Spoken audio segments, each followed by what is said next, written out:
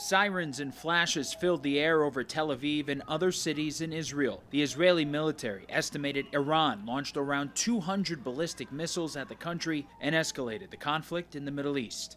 We dealt with such a threat before in the past, and we will deal with it now.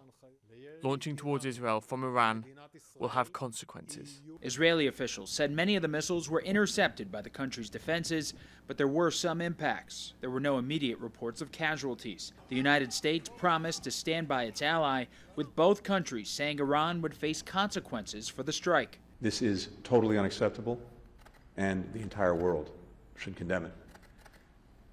Initial reports suggest that Israel, with the active support of the United States and other partners, effectively defeated this attack. America recently beefed up military forces in the region, including sending more troops and resources to the area. Tensions hit another boiling point in the last week after Israel strikes against Beirut, and a new Israeli ground operation was launched in Lebanon, targeting the Iranian-backed militant group Hezbollah. Israeli Prime Minister Benjamin Netanyahu released a video this week calling on Iranians to reject the current regime and said change was coming. When Iran is finally free, and that moment will come a lot sooner than people think, everything will be different.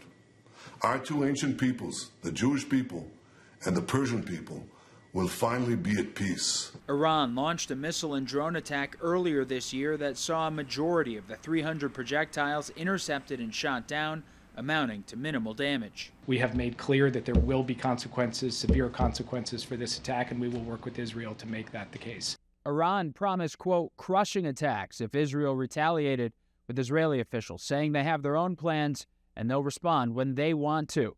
Any response could dictate the course of the war in the Middle East. Reporting in Washington, I'm Matt Gelka.